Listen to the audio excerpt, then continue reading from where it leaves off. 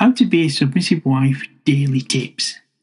Today's tip is embracing your husband's authenticity, a path to becoming a better submissive wife. Ladies, today we're going to talk about the desire to change your husbands. I invite you to consider the importance of embracing your husband's authenticity.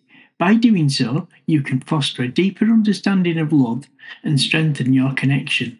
After all, if you could change your husband, would he still be the man you fell in love with? Point 1. Honouring authenticity. As a submissive wife, it is crucial to create an environment that respects and values your husband as the unique individual he is and head of the house. He has his own dreams, quirks and growth journey which deserves your appreciation. Embracing his authenticity demonstrates your love and acceptance. Celebrate his unique qualities and the value he brings to your life. Point 2. Preserving identity and love. Consider the consequences of attempting to change your husband. If successful, would he still be the man who ignited the flame of love within you? The qualities and traits that drew you to him should not be stifled or altered. By accepting your husband as he is, you honour the foundation upon which your love was built, fostering a deeper connection and preserving the strength of your marriage.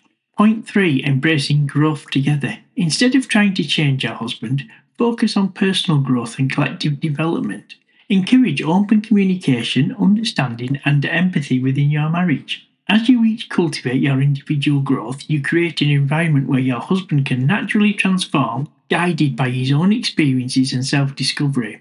This approach allows both of you to embark on a journey of shared growth, personal transformation and the strengthening of your bond.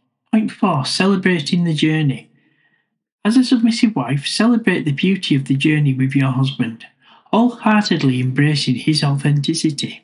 By doing so, you create a harmonious, fulfilling relationship founded on love, respect, and unwavering acceptance. Celebrate not only the man your husband is today, but also the potential for growth and self-discovery he possesses, just as you do.